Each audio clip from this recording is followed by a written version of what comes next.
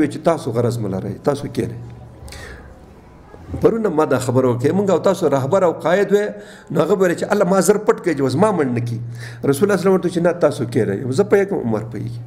او بس ور مخې ته شو مخې ته ورغی. حضرت بلال ته ورته چې دروازه ورته خلاصه کړه.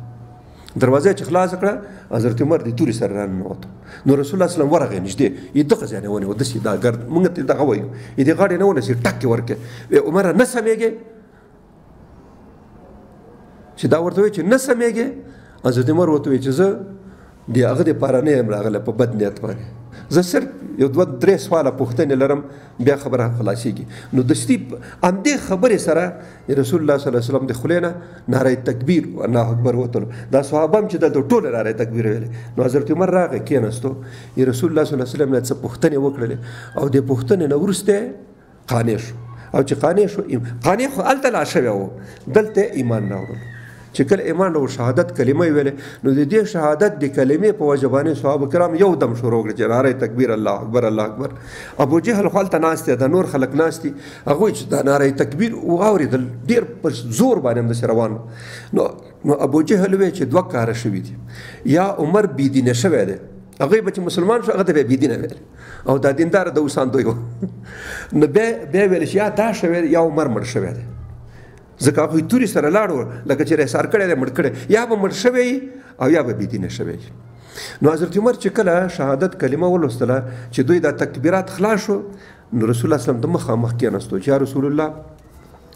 دا د اسلام دین برحق دین دی که نه دی چې بالکل دی وایي چې دا ته برحق پیغمبر یې که نه وایي چې بالکل برحق یم دا کافران ناحق باندې دي که نه دی وایي چې بالکل دي وایي چې ښه چې زموږ دین هم برحق یي تم برحق یې او دا کافران هم په باطل دي نو دا پټ پټونکي ولې کوئ په سوړه کې ننوتې وایي وایي نو څه وکړو وایي چې راځئ وایي راوځئ. په دې وخت کې چې کوم مسلمانان دلته وو د دوی تعداد 40 تاسو اورېدلي چې حضرت عمر 40 سړی و چې ایمان یې راوړو اورېدلي مې دا خبره کړه. هغې وجه دا ده چې دلته 40 نور خو پټه مسلمانان وو څه د 100 نه ډېر حبشې ته تللي وو د مسلمانانو تعداد دا نه و چې دلته په دې کور کې دلته 40 کسان نور خو په کورونو کې مو هلته زنانه وې ډېر کسانو چې ایمان یې راوړی و د تعداد مسلمانانو خو مخکې مونږ ویل چې په 3 کلونو کې 215 کسان مسلمانان شوي نو دلته خو تعداد بیخي ډېر او څونه حبشې ته لاړو نو دا خو د حبشې نه وروسته دا خبره شوې ده. نو دا خبره چې خلک وایي چې 40 سړی و د اسلام کې حضرت عمر دا دغه خبره چې په دغه کور کې 40 نو حضرت عمر ویل چې پس راځي پسې ورځو وایي چې دا صحابه کرام 2 ګروپه شو شل یو طرف شل بل طرف د شلو په مخ کې حضرت حمزه روان شو سره د تورې او د دې شلو په مخ کې حضرت عمر د تورې سره روان شو او چې څنګه د دروازې نه ووت او نورې تکبیرات شروع کړې چې الله اکبر الله اکبر او په دې کوڅو کې دوړې شروع کړې او چې په دې حرم ته ورسېده نو په یو طرف کې د حرم شریف حضرت عمر ودرېدو او په بل طرف کې حضرت حمزه او ورته ویل چې نر غوندې طواف وکړئ نر بولم چې څوک درته فقط بد سترګو باندې ګوري. حضرت عبدالله بن مسعود وایي رضی الله تعالی عنه ویلې د عمر د اسلام نه مخکې مونږ په حرم شریف کې او په مطاف کې مونږ نشو کولی چا سره هم خبره نشوه کولی چا سره هم مناظره نشوه کولی چا ته هم دلایل نشو ویلی. وایي چې کله حضرت عمر مسلمان شو